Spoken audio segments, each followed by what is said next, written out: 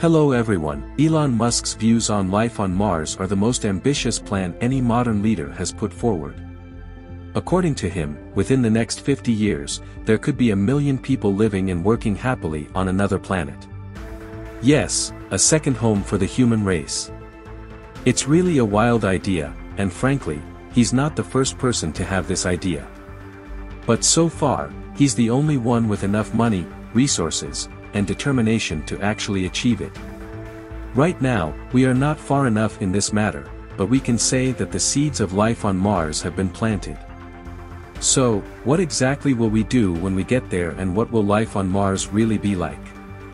Well, no one has done anything like this before, so no one can say for sure, but there are really great ideas about this topic, and frankly, it's quite fun to think about them. Yes, in today's video, we will talk about what life on Mars will be like. Let's get started. Actually, if you think about it, the basic logic of taking people and goods to Mars is quite simple, and we can say this thanks to the contributions of SpaceX. SpaceX is used for transportation between Earth and Mars. This spaceship is identical to the SN-15 prototype we watched successfully take off and land, and it will be the main vehicle used in the plan to move to Mars. The vehicle is a rocket ship made of stainless steel, capable of taking off from a planet, flying in space, and returning without completely breaking down. The spaceship can do the same thing over and over again with just a pit stop for refueling between flights. A rocket like this has never been successfully made before. So, this was really an important step. Starship will serve as a ferry between Earth and Mars, mainly carrying people, but mostly filled with material. On the other hand, the ship can carry a payload of 100 tons per flight, which can be likened to about 50 Tesla Model 3 cars. When Earth and Mars come closest to each other once every 2 years, there will be a 7-month journey. In the first phase, there will only be a few ships to test the waters, but after a few cycles, thousands of ships will be sent from Earth to Mars. So, what will living on Mars be like? Frankly, no one thinks Mars will be a nice and comfortable place to live, meaning life will be quite difficult. Firstly, the average temperature will hover around -60 degrees Celsius, but during the summer months, there can be a pleasant maximum temperature of about 20 degrees Celsius at the planet's equator. This is quite nice, but of course, don't think that you can take your drink every day and spend time on a sun lounger. Mars's atmosphere is mostly made up of carbon dioxide, and the volume of atmospheric gas is less than 1% of Earth's. In addition to all this, let's not forget to mention that there is nothing to protect the surface of Mars from cosmic radiation. This isn't very clear, is it? On the other hand, we know the sun contributes to our life on Earth. So much so that our atmosphere can block all the harmful radiation that would either kill us or turn us into superheroes when exposed. Of course, someone has to test this first. On the other hand, gravity on Mars is very weak. Because Mars is much smaller than Earth. Therefore, its gravity is only about a third of Earth's. This could actually be good for us because after a 7-month space flight, the human body significantly weakens. Therefore, regaining strength on Mars will be easier than on Earth. But after spending a long time on Mars, returning to Earth could pose significant challenges. Another problem is the epic dust storms that can sometimes cover the entire planet. Dust will definitely be a big problem on Mars. Remember in the movie Mars, where Matt Damon got into trouble? Exactly because of this, the man was caught in a dust storm and got stranded when all his belongings blew away. But yes, if you've noticed, it's just a movie.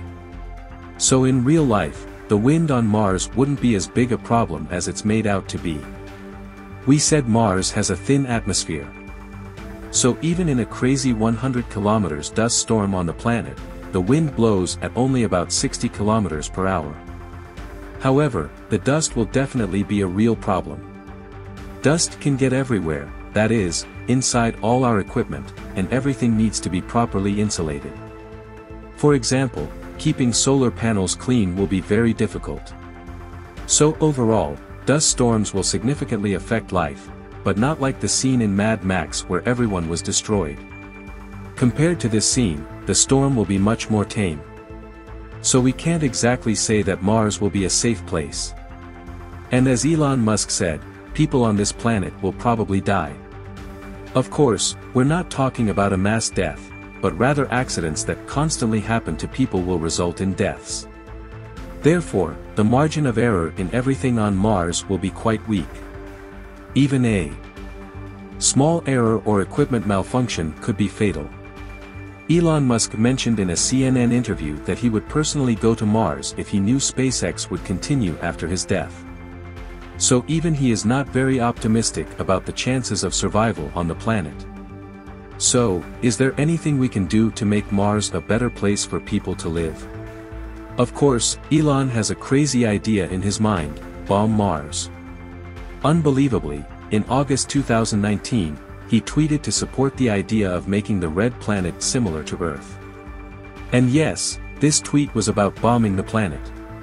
It's very obvious that this is an extreme solution, and scientists are divided on the idea. However, there is some science behind the proposition. Once, if you detonate a set of nuclear bombs over the polar regions of Mars, you could melt the produced frozen water and leave a lot of stored carbon dioxide and water vapor in the Martian atmosphere. In theory, all this newly released gas will increase the density of Mars' atmosphere and probably start heating the planet, initiating a greenhouse effect. This is a logical idea on a basic scale. So it's not entirely sci-fi. However, whether Elon is serious about this idea is hard to be sure. On the other hand, a study published in the Journal of Geophysical Research in 2018 concluded that Mars does not have enough stored carbon dioxide. However, this was not about this release situation. Other scientists note that even if there was enough gas for this idea to work, everything could backfire and cause a nuclear winter event. If the explosion increases the Mars dust enough, it can cover the entire planet and block the sun for years. Therefore, we probably have to deal with Mars being an uninhabitable wasteland for the foreseeable future. And if that's the case, then how can we live on Mars? The best solution everyone can understand would be for us to live in domes, in earth eggs, or underground. Thus, we could all live under a series of shields on Mars. Just like in a Stephen King. Obviously, this won't be a big, flawless dome, and there's no easy way to transport it to Mars. Also, the dome needs to be modular, like a honeycomb pattern. Of course, we can stack the round parts of the dome inside the spaceship like in Pringles cans. When the vehicle reaches Mars, we open the top and start building the domes. We believe Elon Musk is still optimistic about the possibility of flights reaching Mars by 2026. However, to be more realistic, the project will likely materialize around 2030. Still, there's nothing wrong with being hopeful. Opportunities for mass migration from Earth to Mars for ordinary people might arise in the 2040s. Musk wants to enrich the planet by offering good jobs on Mars. After really intelligent people set things up, you won't even need to be a genius to be useful on Mars. There will be plenty of opportunities for farmers, tradespeople, mechanics, and even YouTubers. People will definitely want to seek Mars vlogs. On the other hand, the fact that Earth and Mars will be closer than usual in the next few decades is a great opportunity. This closeness will reduce the journey from 7 months to 5, and scientists see this as an opportunity for large groups of people to migrate at once. The most significant event will probably be delayed until 2051. By then, SpaceX should have built thousands of Starships. Maybe by then, they might invent something even better. Who knows? Furthermore, there should be a ready and legal city for us to live on Mars. Therefore, in 30 years, tens of thousands of people might leave Earth to live on Mars, possibly forever. Considering the journey, we don't expect a return ticket. It's strange to think that there might be people born on Mars who have never seen Earth. We can't even know if these Martians can come to Earth because a person born on Mars would be much weaker.